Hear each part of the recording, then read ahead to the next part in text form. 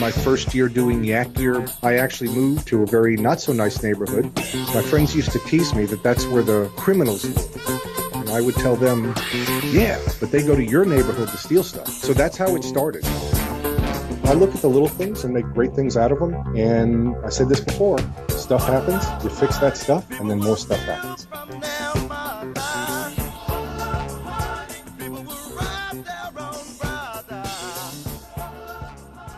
Yeah, well, my office is on the street. So okay, gotcha. Not on the street literally, but, you know. So you live on the street? Yes, I'm a homeless person now. So that's one of the benefits of owning your own business. Right. I gotcha. Well, if it's all right with you, let's go ahead and just jump right in. Why don't you introduce us to who you are and what you do? Well, my name is Bill Bragman. YakGear is a 11-year-old kayak accessory company. And as the name sounds, we do kayak gear mostly. However, we have recently in the last 18 months gone into other paddle sport venues, paddle boards, whether they be hard boards or inflatables. And actually over the last 6 months, we are starting to do marine products as well. And where do you live? I live in Houston, Texas, or our offices are in Houston, Texas, but I live about 40 miles north. Wonderful little community called Magnolia. How long ago did you start the business? We started the business in December of 2006. It was just as a hobby. However, it has gone well past that hobby stage. What inspired you? Why did you want to start your own business? A couple of reasons. Number one, my son and I were boat people and we used to fish out of boats. We happened to be down on the Texas coast in our boat. A guy comes paddling by on a kayak, gets into an area that we cannot get into. We watch him catch 2 fish literally within about 10, 15 minutes. And I turned to my son and I go, how much gas do you think he used? We just looked at the long and short of it. We came home and 2 weeks later, I sold the boat.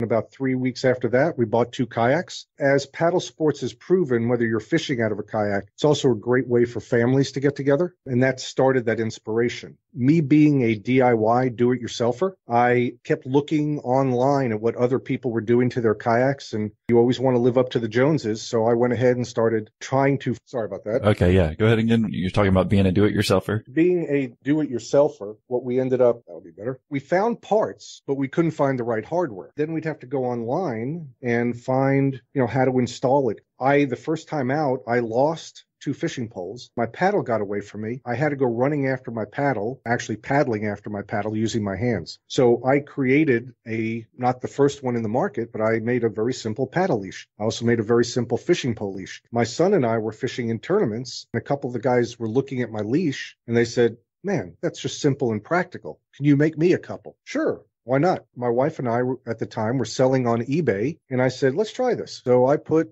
10 paddle leashes on eBay and sold them in 2 days. Fishing pole leash, same thing. The next thing you know, we're making 20, 25 paddle leashes and fishing pole leashes a night. I incorporated my son and his best friend to help me. We started doing it that way. I had the thoughts that because I had a hard time finding the right accessory with the right hardware and the right instructions, that it may make sense to put it all together. At that time, I was running car dealerships. So to step back and to do this was a hobby. Very quickly, it became a business. You were actually working at it. What were you doing before? You were talking about car dealership. What specifically? So I was running the service department at dealership here in Houston. You started doing this on the side, sounds like. And then how much money were you bringing in? From the YakGear part of this, probably about, $1,000 a month, $800 a month. During the summer, our first summer when we started this, probably $1,800 a month. So it was a nice little nest egg, or it was our fishing money, or in the car business, they say WDK, and that means wife don't know money. So that was just pocket change. But what happened is we had a local kayak shop who saw my leashes, said, hey, would you sell us your leashes? I'm like, sure. I said, by the way, I have some other products. So started putting all the little accessories together with the right hardware, made up my own instructions.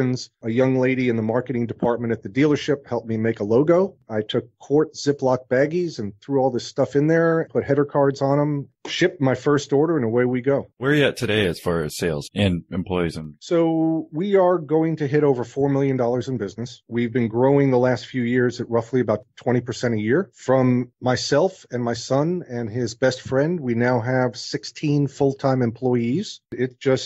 We're looking at forecasts for next year, and there's no reason not to think we won't do another 20%. When you were growing up, did you always think you were going to be an entrepreneur? I was the guy on the corner doing the lemonade stand. I was the kid growing up in New York that I went door to door to shovel sidewalks in the winter. I took my little push mower, did myself and two neighbors every week just to make enough money for snacks, playing stickball. Not many people may know what that is.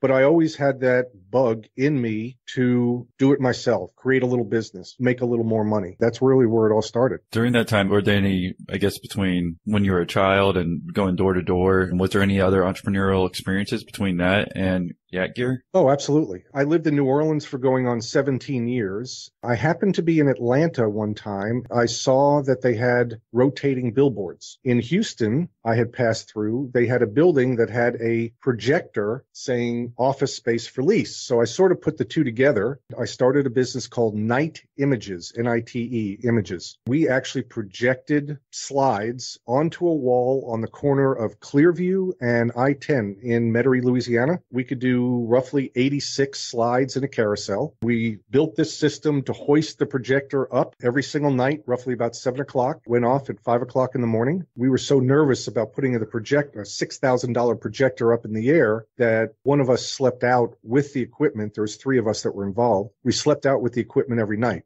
They started to build a building right in front of the building we were at. So we were looking for different sites. When 2 of the walls were up, there was a big storm that came through and the cinder blocks destroyed all of our equipment. Night Images basically went away within the next 2 to 3 weeks. Within the night? Yeah, pretty much that night we were done and over. There's a pun intended there. Yeah. Another thing that I tried to do, there used to be a New Orleans Saints player called Ronaldo Turnbull. He was a linebacker for the New Orleans Saints back in the early 90s. A friend knew him. In his rookie season, he had like 7 sacks in the preseason. So we started a T-shirt company called Bull Rush. It was a picture of Ronaldo with his number, and it said Ronaldo Turnbull, and it said Bull Rush. And we were supposed to be donating monies to charities. Even though Ronaldo agreed to it at the time, he didn't support it that much. We sold probably about 5,000 T-shirts standing out in front of the Louisiana Superdome. But we did that for about the first 6 games of that season, and we decided that there had to be an easier way than standing out. So that company went away. But once again, it was another startup company that I tried.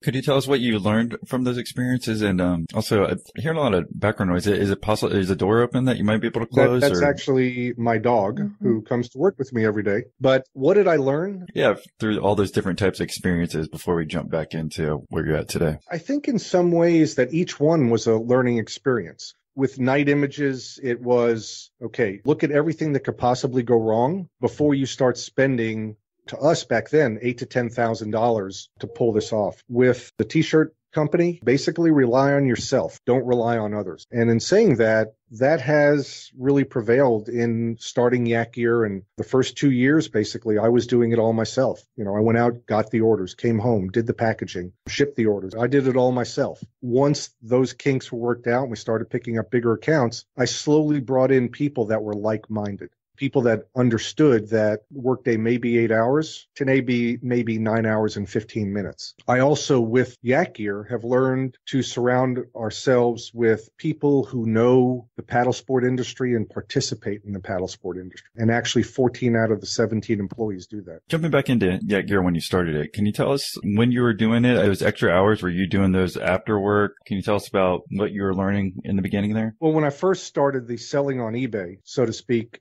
I was going to work every single day, get off at 5 o'clock, come home, look at all the orders we had received, start making the products, packaging the products. Before I went to work the next day, I could take all those products to the post office. Really, for me, come home at 6 o'clock, eat dinner, start working at 7, 1:30 in the morning, I'm done. Up at 7, to the post office, back to work at 8 o'clock. Other than 6 hours a day, it was pretty hectic. And even though my job was Monday through Friday, this continued Saturdays and Sundays if I wanted to stay ahead of the game. One of the biggest things that I do with YakGear, and I really relay onto my employees, is that what we truly sell is customer service. So even back then, if somebody emailed me off of eBay or off our website, I respond to those really quickly. In some cases, it may be minutes. Most of the time, it's never more than an hour or two. If someone calls to the YakGear phone number now, I answer a lot of the product questions. Not only am I sure that it gets done, even though we have 3 other people that can also get it if I'm not available, but in talking with customers, they have new and different problems, and it may give me a little foresight into a new product that's coming out. But going back to then, in 2006, I landed a big box account. We happened to be at a tournament.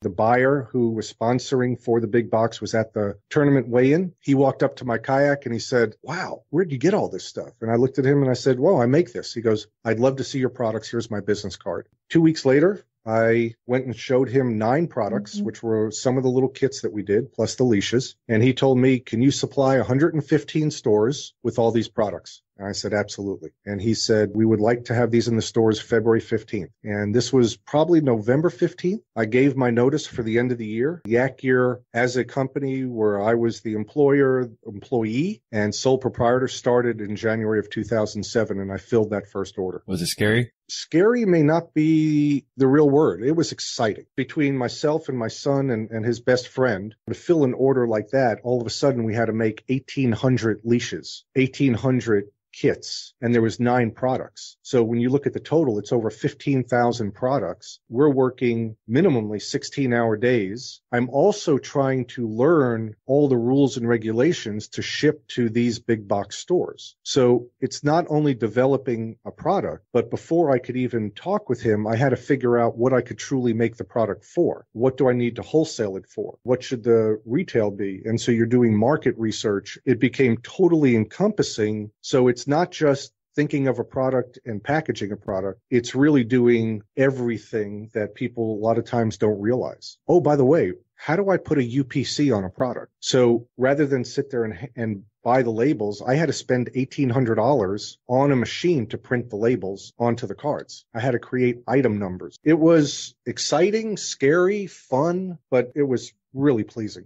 I think the little details like that you can describe. Is there anything else like the UPC thing? I would never have thought of that. I guess did you not at the time either? And then you're like, shit, then I have to buy a printer or whatever. Oh yeah. It's because once this big box store, they sent me a form. The big box store sent me a form that I had to fill out. It was the name of the product, the item number, the UPC number, the description, the wholesale, the retail. And I'm going, I don't know any of this stuff. God bless Google. But they wanted pictures as well of each and every product so they could put it on their website. Up and above an $1,800 printer, now I'm buying a $700 camera and a small little camera box to take photos, and I take photos out on the water. There's a ton of things. There was one article that I read, and I don't remember who authored it, but they talked about for a new entrepreneur, when you're selling your product, think about the price you want to charge 10 years from now. So will that price accommodate your expansion? Will that price accommodate you all of a sudden working from home to having an office space? Will that price allow you the growth that you need to bring other products into the marketplace? Or are you doing it just as a hobby? I had made that decision when I quit my job that it wasn't a hobby anymore. This is where I wanted to, quote unquote, paddle. This is a river I wanted to paddle down, see where it took me. When you're talking about 10 years from now, are you thinking, what exactly does that mean? Well, in talking with a lot of people who are inventors who decide that they would like to start a business and such like that, a lot of times they look at, I am going to pay $10 for a product. I'm going to charge $20 for a product. I'm going to retail that product for $39.99. Well, that's great. That's assuming that you are making the product forever. You are packaging the product forever. You will never take this business out of your home. Oh, by the way, if you deal with most companies, they will want a $2 million liability insurance policy. All the little things that come off your profit and loss statement, you don't have that on day one, but you definitely have that on year 11. So you should be charging that amount right now, you're saying, of what you Correct. Think? Yeah, I try to work a lot of times with product developers and such. They'll tell me that they have a great product, they've built a website for it, and this is what they're selling it for. They'll come to me and they'll want us as a company to distribute that product. They're retailing the product for $30. There's something called a keystone markup, which is 50%. So they're charging $15 for the product. And I'll tell them, well, for me to get involved with my company, that we need to be making X margin, 30%, let's say. They'll go, oh, I can't do that. That's my profit. Well, you need to think of that. Are you going to be taking the product out to the marketplace? Or are you going to be using another company to take your product to the marketplace? But you as the inventor and owner, you still want to make your profits. So that $10 cost, which he was selling for $15 and retailing for $30, in reality, that $10 cost should probably have been wholesaled for $30 and then retail is $59. And then he could sell it to a bigger company to distribute or market or whatever for $20. And now he's making his profit. And in some cases, not having to do anything. I was going to say, yeah, I think you're giving us a lot of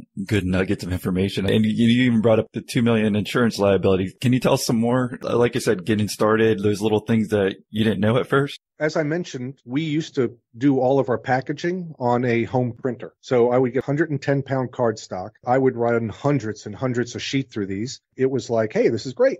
Then I would buy, at first, I just was doing quart Ziplocs from the grocery store. Very shortly, I learned, okay, I can't sit here and watch this printer because it keeps jamming and such like that. So now I have to go to a print company. And even though I can tell you that the paper is cheaper, the print company is going to charge you more. But what is your labor worth? In trying to figure out product costs, don't short yourself as far as what you are worth to the success of your product. If I figure out the price of a product now and I try to include myself in at $250 an hour. But even if I only spend 10 minutes short term, but once again, you go back to how do I offset the UPC printer if I'm going to have multitudes of products. Now I need a inventory system that will help me know where the products are and how many of them do I have made, how many of them do I need to ship out. A wonderful thing with a lot of retailers now is something called EDI, electronic distribution information. So you get an email from a third party that the big box store or retailer has entered their order into. That order comes to you, you complete the order, you fill out something called an advanced ship notice. You then create labels on your UPS or FedEx printer, which is, oh, by the way, that's a separate machine. Then you have to put those labels in the right place. The EDI, even though you're doing it as a favor to the retailer, that's going to run you $2,000 a month, $500 a month if you're smaller. Then, as I mentioned, the liability insurance. How long are you willing to give up your home to your business if you're a product-oriented company? How long do you tell your wife that she could no longer park in the garage? You know, it's all of a sudden you go, okay, I'm going to get a small warehouse and pay $600 a month. Well, did you ever think about that when you were originally pricing your product? I think that's important. Well, can you tell us about that? Let's say the slow expansion of the company, you moving out. I guess all those hours that you're putting in early on, I guess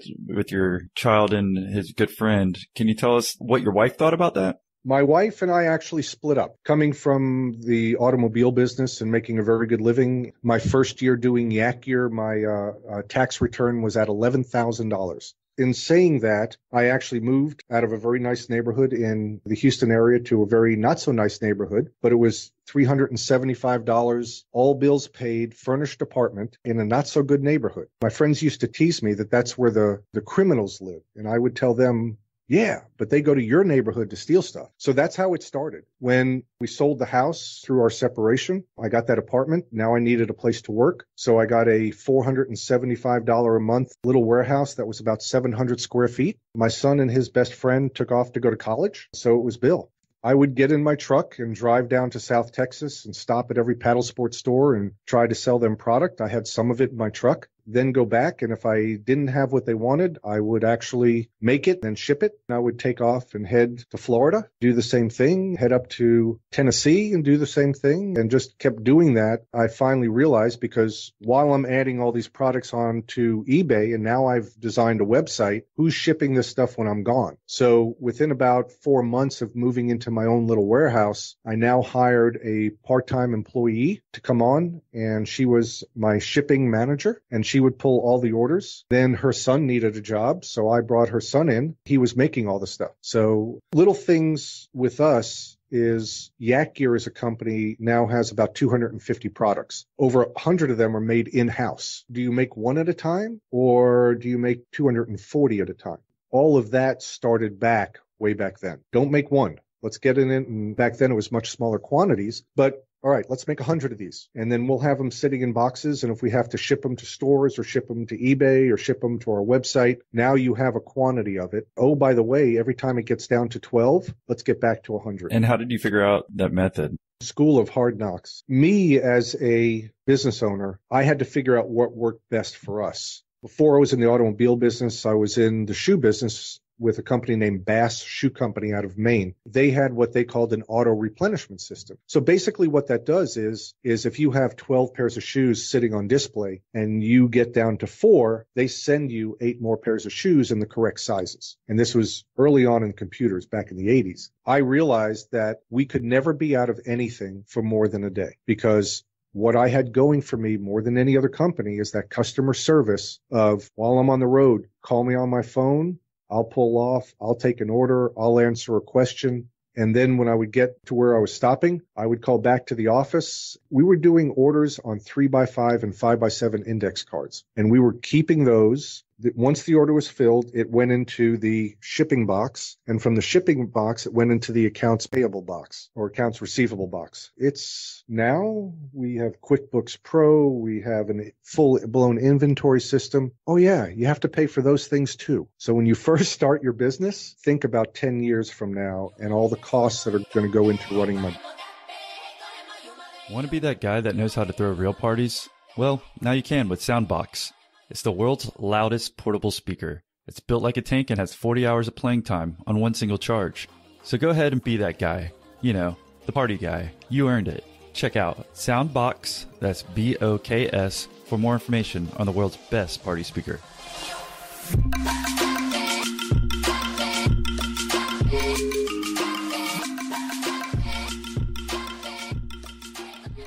Oh, and don't forget to check out episode 23, where I interview actually one of the co-founders of Soundbox. We talked about it in the pre-interview, but what motivated you to keep this business going? Was there something your wife said too at some point? On a funny note, when my wife decided to move from Houston, she looked at me and she said, "You will fail at this too." That was enough to let me know that anything I had to do to pull this off, I was going to do. Luckily, after the first year, I could tell that this was going to work. I never thought it would work to this extent. But about the 5th year of YakGear, my son and his best friend had graduated college. We had talked about them coming to work. They asked me, "Is this going to be a small little mom and pop shop, or are we going to build this?" And I said, "We're going to build this." One of the best things that ever happened was bringing in them, because what they allowed me to do was to focus on really what I do best, and that's product development and sales. My son took over the accounting, and he, at 22 years old, became the CFO of YakGear. His friend Mark became the marketing director for YakGear. And that's really, the two of them, really, with the work that they put in, really allowed me to focus on sales, product development. To be honest, when they graduated college, they knew everything about how to run a small business. Absolutely everything. And if you ask them now, they'll tell you they knew absolutely nothing. But there's a sense of pride that everybody has from going to college and all that it takes to finish college and everything that you've learned. However, when it comes to running a business, you need to take a step back and you need to talk to people who have started their own business, and really the trials and pitfalls that they went through. Have they told you what the things that they thought they knew, and now looking back, what they realized they didn't know? Well, you know, in the whole world of accounting, which was something my son said, it's debits and credits. It's where does this go into this file and where should this go into this file? Not the actual accounting system that you need to use to best suit your needs. He does 99% of the ordering for all of our company. We're well past that index card stage. So we've actually worked with a company named Fishbowl. We pay thousands to use that fishbowl system so that we know we get bulk product in. That bulk product now goes into the production room. The production room now takes a lot of different bulk product and packaging and puts it all together. And now it goes back on our shelf as a completed product. And it's not in the place that you took the bulk product from. That experience is not something you typically learn in college. You learn it by trial and error, and you learn it by reading. So that's changed. Mark graduated with an accounting degree as well, but we really needed him to, quote unquote, run production and do the marketing. He quickly delved into that marketing between social media and working with magazines, working with online, whether it's,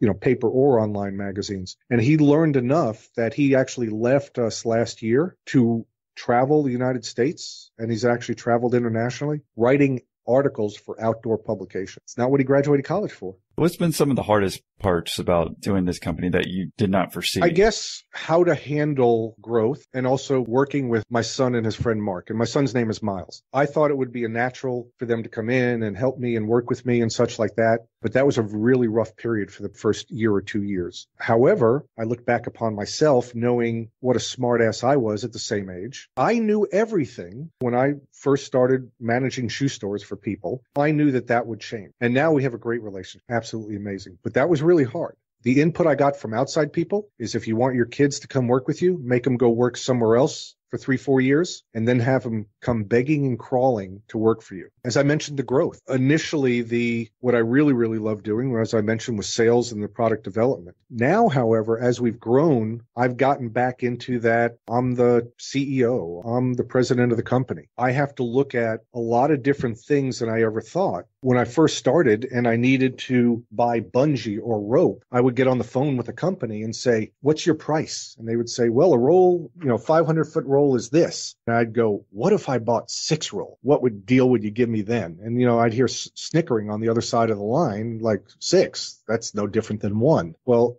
now I'm negotiating 1,000 rolls of rope every month. And I have to continuously keep doing that to making sure that we get the best possible price so that we continue to offer the best possible price to whether it's our retail customer or our vendors. Can't let the natural progression of things, oh yeah, we had a 3% increase this year. You lose 3% off your profits, it's like you had a 20% decrease in sales. At some point, was that creeping up? Did you have an issue where you weren't watching that at some point? Well, I didn't really, first 2 or 3 years when I was doing it all on my own, I really didn't worry about it as much. I priced my products originally where I said, hey, it'll never be a problem. Well, by year 3, it was a problem. We made a very, very small profit our first year, and I mean small, like $4,000. Second year, I think we did $12,000 in profit. Third year, we lost $28,000. And I was like, wait, I quadrupled my business from the first year, but I'm losing money. This doesn't make sense. Well, once again, it goes into those expenses of, okay, fine, you have a warehouse, you have this printing machine that you're amortizing off. Oh, by the way, I just put 140,000 miles on my truck and I need a new truck.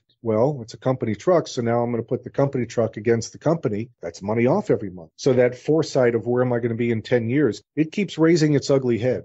As an entrepreneur, I always tease people that you need to go to the circus. You need to stare into the center ring when the guy comes out and he's got 7 sticks and 7 plates. Watch him spin those plates. None of them can fall. As a business owner, that's who you are. Now, I'm probably not in the center ring spinning those plates, but now I'm the ring master. I'm worrying about the entire circus. But when I'm not in the ring and I'm going in the back, I'm still spinning the plates, but not as much. You had mentioned something about, you thought the easiest part is actually making the product. And could you talk a little bit more about those 7 plates? Yeah, well, the easiest part is developing a product because you can look out, if you have an idea for a product, you can look in the industry with the wonderful internet and go, hey, nobody makes that. So I'm going to make this product. Plate number 2 becomes, how am I going to make this product? What do I have to do to develop the product? What do I have to do to get prototypes of this product? Where do I go that route? Okay, now that's accomplished. Number 3, now you have to send and go talk to companies who can manufacture your product. Find those resources. Plate number 3 basically is, okay,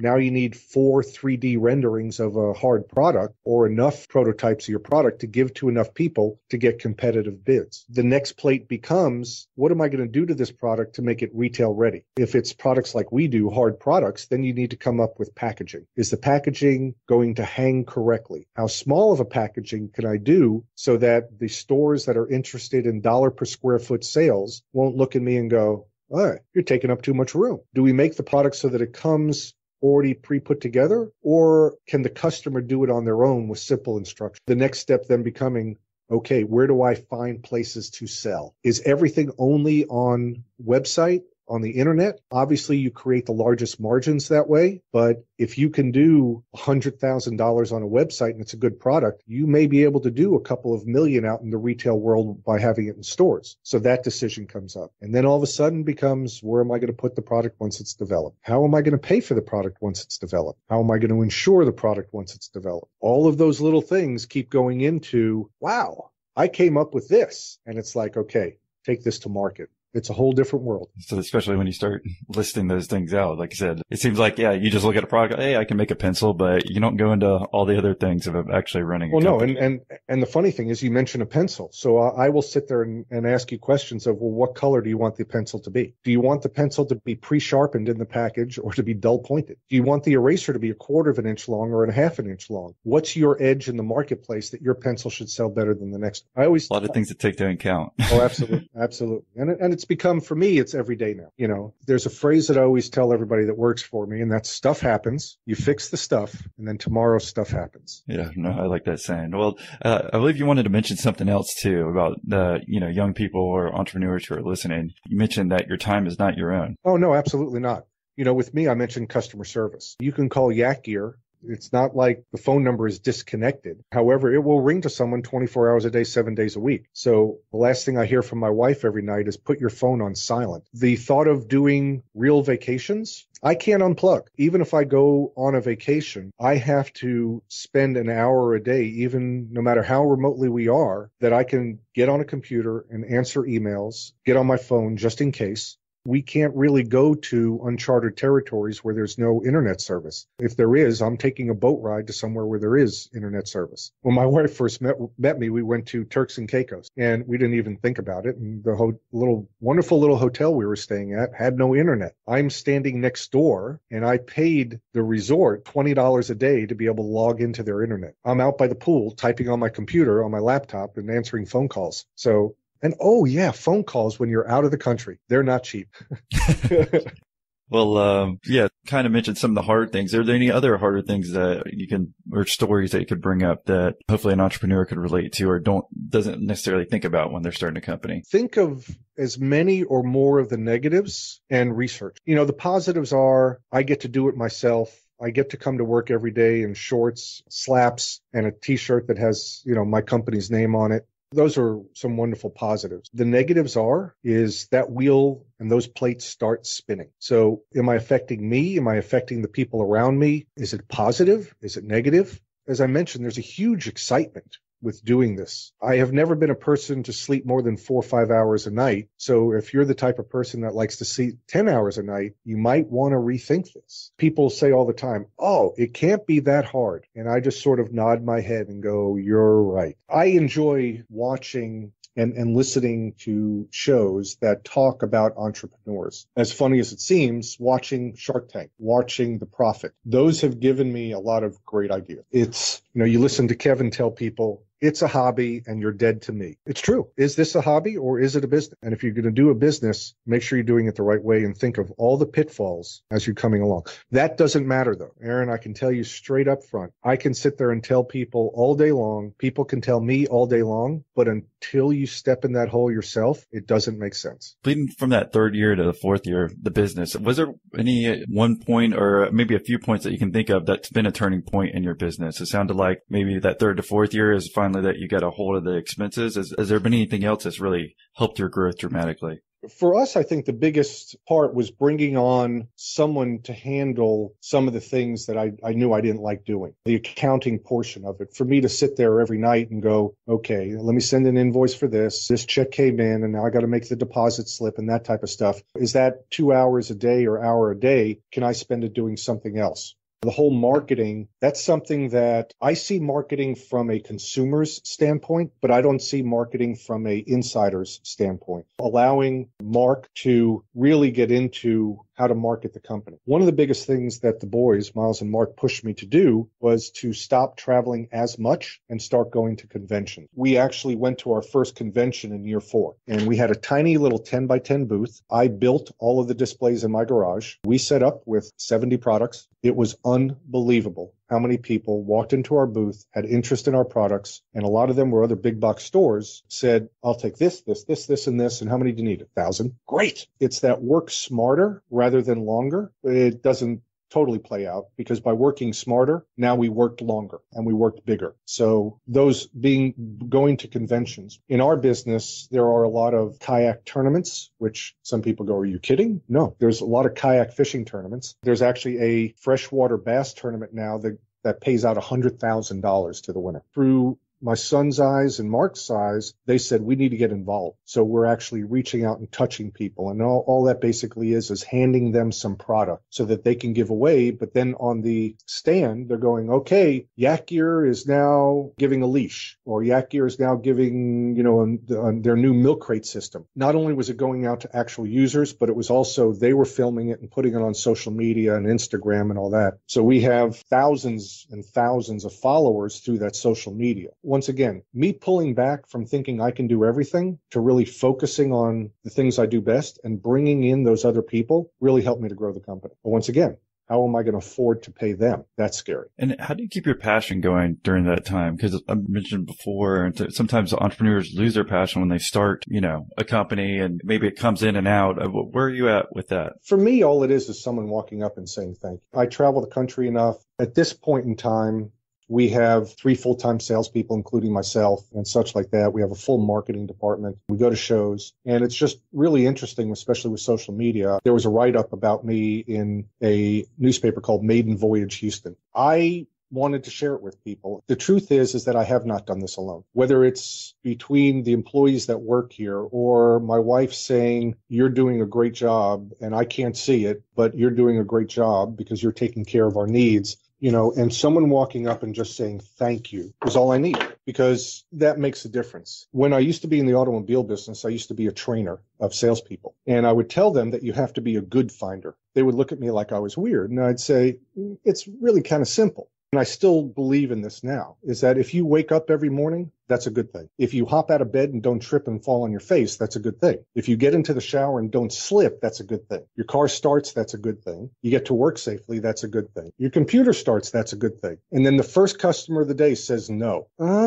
That's one bad thing, but 9 good things. And I've always been taught that the only reason a person says no is because they don't have enough information to say yes. Now, you can't get back in their face, but you can slowly give them more information in a polite, courteous way that helps them make their decision. All of those little factors, I love coming to work. It is exciting. The fact that you emailed me and asked me to do this is exciting. I look at the little things and make great things out of them. I said this before. Stuff happens, you fix that stuff, and then more stuff happens. Well, thank you for, reaching out and sharing your story. Like I said, I think that helps a lot of people who are listening. But I wanted to go ahead and jump back to, you're saying if someone says no, they don't have enough information. Can you tell us about how that is applied in your company, like maybe when you were starting out? I have had a retail background, as I mentioned, in the shoe business. One of the things that I always learned was, for instance, dollar per square foot. A lot of people don't look at that. If I have a product and a competitor has pretty much the same product, what makes mine better? Well, if I can figure out a way to put it in a smaller package by 15% and still offer same visibility in the storefront, now we can get 6 more products because mine's a little better sizing, then that's great information for the buyer who's looking at my products, because I can tell them that, oh, by the way, my products sell at $165 a square foot. What? The one I have now is only selling at $81 a square foot. I said, yep, I know that. That's the kind of information, but you have to find what makes people tick. You just can't be spouting, hey, you need to buy my product because I know it's going to be sunny tomorrow. What does that have to do with anything? Our product has a 3-year warranty on it. Everybody else's is 1. Okay, that's a benefit. So once again, they may not have all the information because the people you were talking to a lot of times get bombarded so much that the easiest thing for them to say is no. Someone told me that it takes a whole lot more muscles to say yes than no. So we appreciate you coming on, sharing your story. Do you have any maybe last words of wisdom for anyone who's listening? And what's the best way for people to say thank you for doing this interview and reach you? My email address is my first initial last name, B Bragman, BBRAGMAN at YakGear.com. Feel free to reach out to me. The last bit of wisdom is something that we always tease about in the kayak business as well. Measure 5 times, install once. You don't want a hole in your kayak. So appreciate that. So, well, thank you again for coming on and sharing your story. We really appreciate it, Bill. No, my pleasure. Absolutely. Thank you for reaching out, Austin. All right. Thank you. Do you ever wonder how we find the guests to interview on this podcast, or what I talk to them about after the call? Well, for this episode with Bill Bragman, we have both the pre-interview and post-interview clips for you. Just take out your iPhone or Android, look at the podcast description for this episode, and there will be a link that directs you to the website. And if you can't figure that out, then just go to millionaire-interviews.com/018 for this episode. And here's just a little preview of the conversation. what he truly never learned at school. And we were talking about 6 months ago, and he goes, I don't know how the hell you did this. And he goes, I didn't need to go to school. I just needed to start working here. Some people have given me pushback on the name, and I'm like, I don't know when Millionaire became a negative connotation, but to some people it does. So it's just like, I think when you're younger, I think everyone strives to be that. Thanks again for tuning in, and we'll see you on the website in a few minutes.